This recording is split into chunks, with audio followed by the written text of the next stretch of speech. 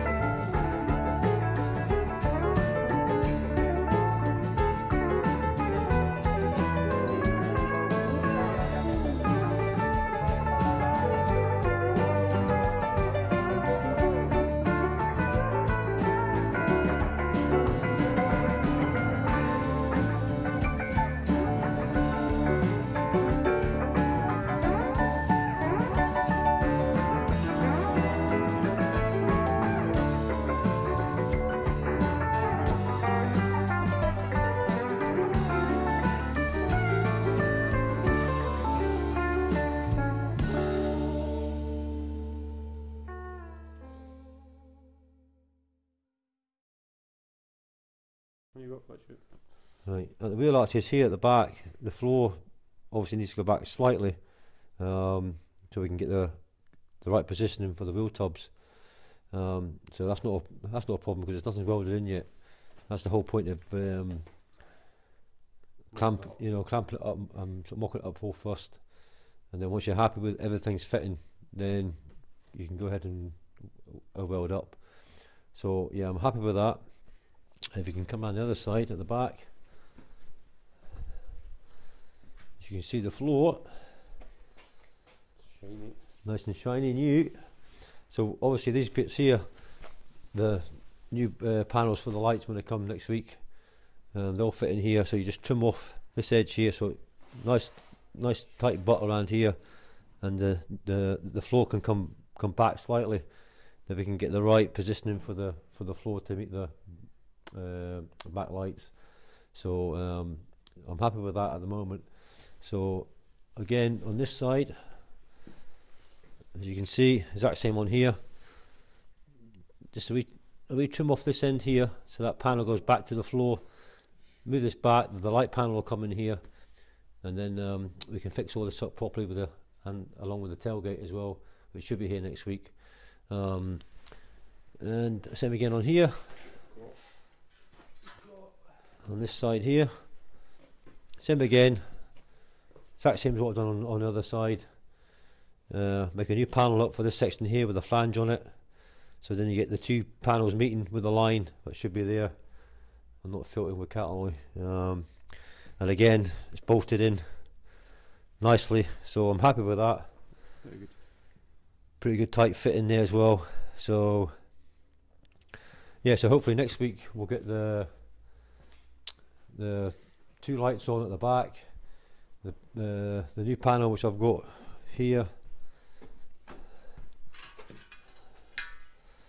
Obviously that goes in like that somehow.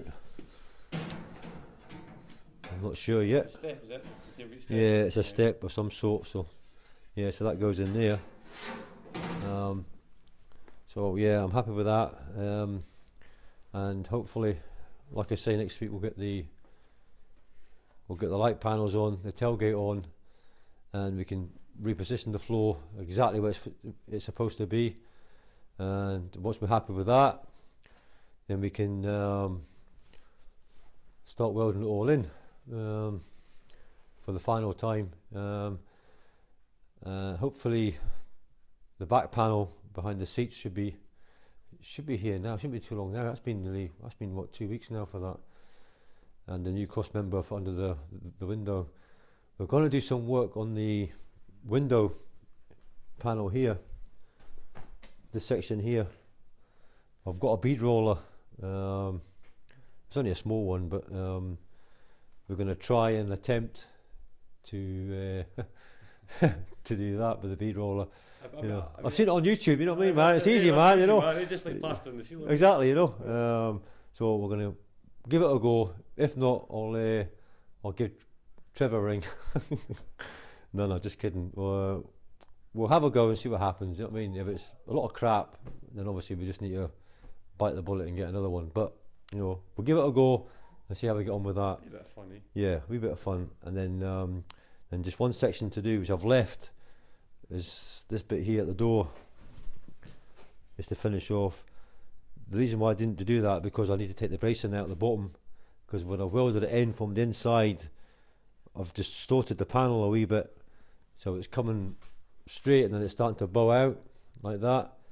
So obviously I need to get that cross beam off so I can straighten it up and get it all into its right position. But no, happy with that, and happy with all the progress. I have ordered a new roof. Well, I'm getting a second-hand roof, a saloon roof, so that might be here next week as well. So I'm sorry to spoil your bubble, Davey, but the roof's not staying, I'm afraid. It's rotten. Do you want to keep the roof like? Well, Davey said that the roof was just what's left of the car will be the roof, and the A pillars, well, the B pillars here. So all that's going to be left is the B pillars, and obviously this section here. But it's just too raw. it's just too rotten. You know, I might be able to patch it in. I don't know. You know. See what's like you buff it back. Yeah, you know what I mean. Once I get it all cleaned up and see how bad it is, you know what I mean. I might be able to, you know, patch it in. But if it's too bad, you know, it's just easy enough just to, you know, just to cut it and weld it back in. You know what I mean. That's what we'll do. Back in the 80s style, you know. Well, used to do way back in the 80s. Used to do all that, you know, roof chops and all that. That was a rage then, you know. Well, I thought it was just the skin. no, I've got a full roof. It's not just a skin. I've got it's the roof up to here. No. You know what I mean? Yeah. No, we're not chopping that off. We'll take the roof skin. We'll see how we get on.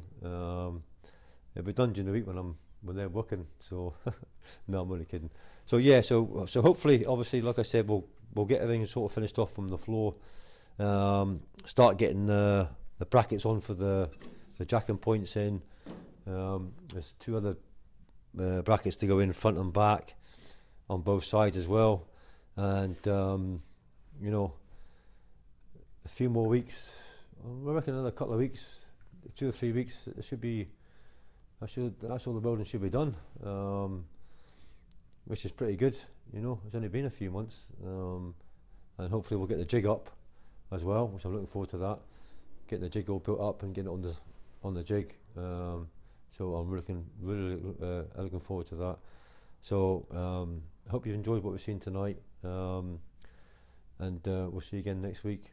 Thanks for watching. Bye.